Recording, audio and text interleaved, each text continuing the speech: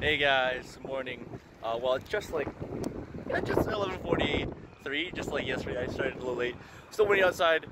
Yesterday, I decided to do a little start on my build, but turns out something went a little wrong. Let's get started with the building. The RAM doesn't fit. So I'm gonna have to go and exchange my RAM. Fortunately, only this part won't be clearance, so oh well, that's how it is.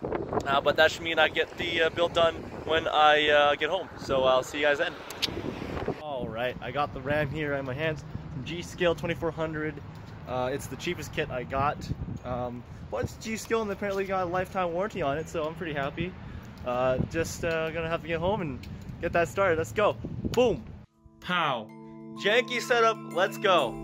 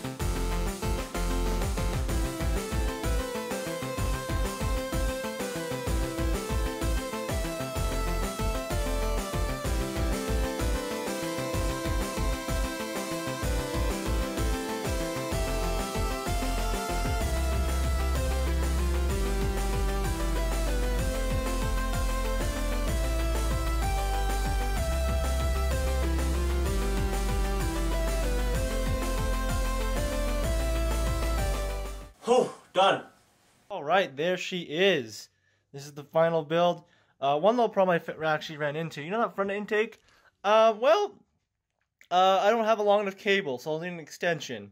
What it came with does work. It should be fine. I'll pick one up and plug it in. And actually now, I'm going to boot it up, make sure it works. Hopefully install Linux on the USB I have. And we'll see what goes. Woo! Monitor's on. Let's go to turn her on. Let's hear that hum. Ooh. Ooh. Ooh. Taking input. Yeah. Come on. Yeah! Asus. BIOS is setting up. Nice. Press enter key. So BIOS setting. No keyboard. Press F1 to run setup. Okay. Actually need to plug in my keyboard. Forgot about that. Okay, so rebooting the system. Got my Linux USB in there. It's gonna boot from it, I hope. Yeah? Yeah, you wanna boot from it? Yeah! Start Linux Mint. I've chosen Linux Mint because it seems pretty easy to use from what I've told. I'm gonna have fun playing around in Linux, as well as maybe use this as a streaming box. So surprise, this is my streaming box for my streaming PC. If 4 gigs of RAM isn't enough, I'm actually gonna get 8 gigs, but that shouldn't be too much of a problem. Sounds pretty good. Looks like Mint works. I can't use a mouse. Right. Let's go. How do I? Right. So I can't actually use anything, can I? Select. Where's my select button? Oh.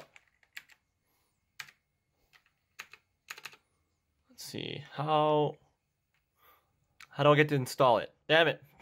I don't have a mouse. I could.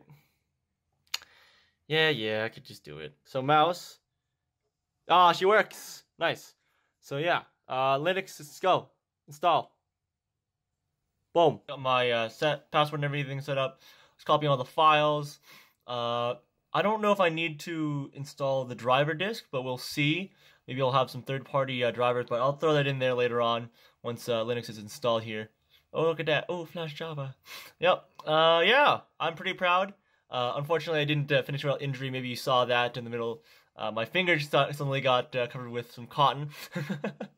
But yeah, I'm very proud. We'll see where it comes from here. Streaming PC is all ready and go. She'll have a graphics card eventually to help out with some encoding, but it should be fine with the CPU and the onboard graphics.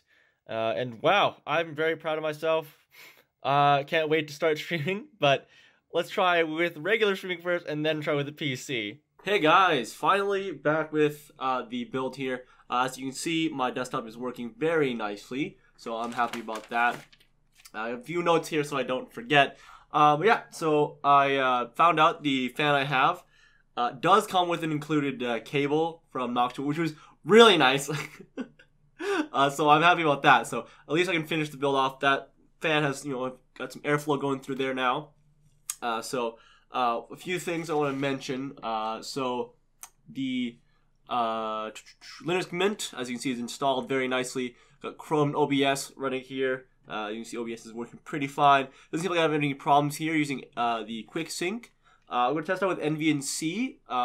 So the 750 that I had before, I gave to a friend to borrow, will actually not work with NVNC, so I actually needed to get a different card. So I got a GTX 650, which is weird. 650 has support for it. 750 does not. So it's a weird thought in my head, but I got what I need. So I have my options available if I want to do NVNC, X64, X264, or QuickSync.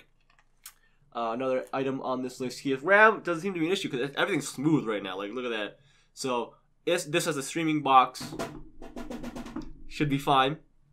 Not an issue. One thing I do have to mention is that I need to actually get a new power supply because I was talking to a guy at Memory Express, David mentioned earlier. He suggested maybe I should probably get a new power supply, especially this one being nearly 10 years old and not like a reputable kind of brand and certification. So that will help with stability. I'm talking to get a 750 watt power supply, which is overkill, but it is partially modular, which helps with my cable management. And I actually then have a power cable to actually go into the graphics card, because this guy does not, unless I want my fans to be running 100% all the time, which sounds horrible. So yeah, this is my build. I hope you enjoy it. It's just, oh, one thing I forgot to show you too. For the keyboard, I got this like cute little wireless keyboard. So it's got the whole row keyboard here, missing the number pad on this side over here. But I do have this handy little touchpad, which is great. I feel like that's all I really need for my convenience sake, and plus like for my streaming. Yeah, I hope you enjoyed this little adventure with me, and hopefully I can get streaming soon. Like this video, check out the first part if you haven't seen it yet over here, over here, and then yeah, check out my other videos, subscribe, and I'll see you guys in the next one.